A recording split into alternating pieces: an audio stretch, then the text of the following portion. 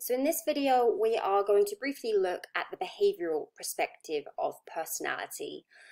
Basically, behaviorists see personality as a set of observable behaviors that have been learned and shaped throughout our life. So basically, personality is seen as this sum total of an individual's learned behavior. So for example, we might describe someone as being friendly. Now, behaviorists wouldn't view that as being an inherent personality trait that they're born with. They would say that friendly is just a label describing a set of behaviors that have been shaped over time. So they would say that a person engages in behaviors that we call friendly, and they engage in those behaviors because they've learned that there are positive consequences to them. So this comes back to Skinner and his theory of operant conditioning, where the likelihood of us engaging in a behavior depends on the consequences, whether that behavior is reinforced or punished. And he suggested that the same process is occurring with the formation of our personality. Our personality is shaped by the consequences of the behaviors that we engage in.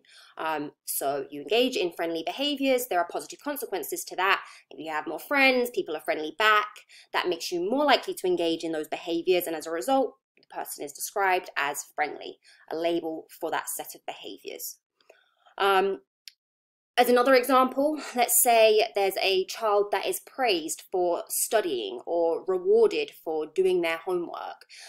They will then continue to do those things. They'll keep studying and they will keep working hard. And as a result, they might be called studious or hardworking. If they're doing really well, maybe they're called intelligent. But the point here is that these words that we often use to describe personality from this perspective are just labels describing behaviors that have been conditioned. So unlike Freud, who would want to try to understand your unconscious mind in order to explain the roots of your behaviors and personality, behaviorists such as Skinner would want to look at how your behaviors have been reinforced and punished in the past in a way that has led to the types of behavior and personality that you now have. Now, of course, as we grow up, we all receive reinforcement and punishment for certain behaviors in various ways. The types of behaviors that are reinforced and punished in one person's experience will be different from someone else's. And so this theory actually does a fairly good job of explaining the variability that we see in people's personalities. It also suggests that personality can develop over our entire lifetime, and it can also vary as we experience new situations. As we enter new situations, behaviors continue to be reinforced or punished, and that's going to continue to shape the behaviors we engage in and the personality we have from this perspective. Now, this view of personality that I've just discussed is the traditional behavioral perspective.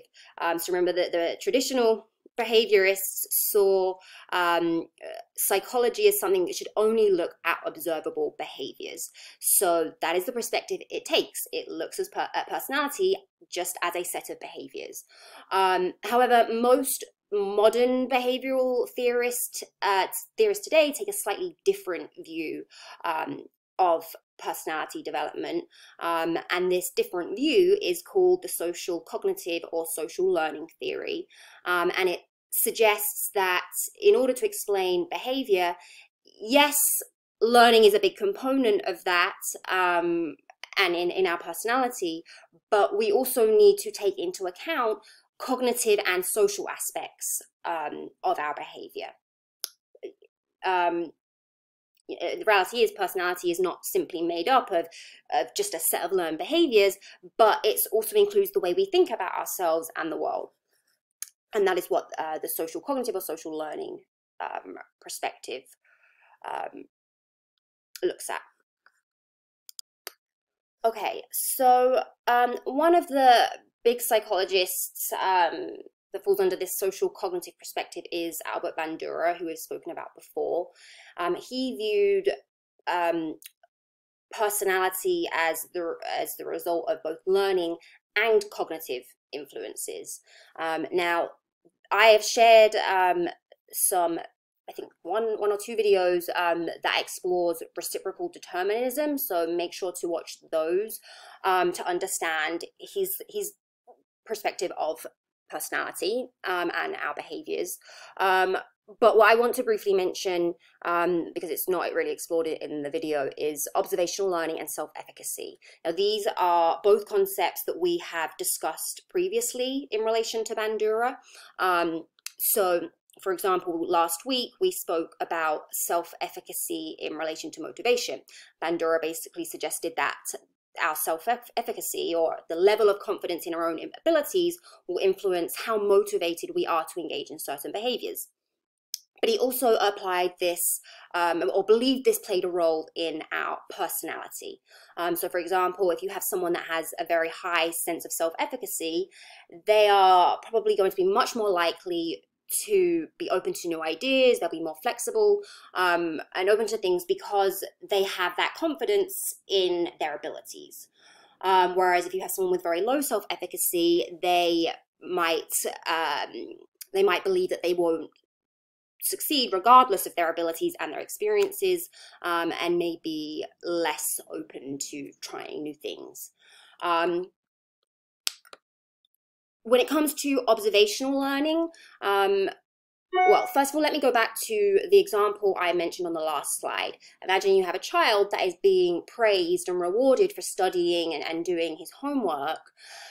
Then he's more likely to continue those behaviors because he's being reinforced for them, okay? However, the behaviors we engage in, if you remember back to the Bobo doll study that we looked at, the behaviors we engage in can also be shaped vicariously through observational learning. Okay, so by observing others, we learn which behaviors are acceptable and rewarded in our culture, and that is going to shape the behaviors that we engage in. So returning to that example, perhaps the child saw his older brother being praised and rewarded for studying and doing his homework, and as a result, the child was vicariously reinforced. The child becomes more likely to engage in those behaviors because they've seen someone else get rewarded for it. And as a result, that child is then described as being studious, hardworking, etc. The last thing I want to mention, another social cognitive theorist, is Julian Rotter, who proposed that two key aspects of personality are locus of control and expectancy. Now, locus of control is covered in the videos I have provided, but expectancy is not. So this is just the predictions we make about the outcomes of our behaviors, basically what we expect to happen. So this again ties into operant conditioning and this idea that whether or not we engage in a behavior depends on the consequences, or the consequences we've experienced in the past, whether or not it's been reinforced or punished.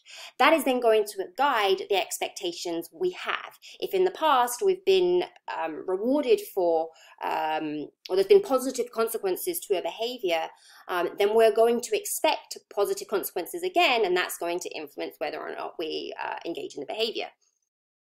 So basically, from this perspective, our personality and the behaviors we engage in will depend on what we expect to happen as a result. So again, returning to that example, if the child believes that studying will result in a good grade, then the child is more likely to study.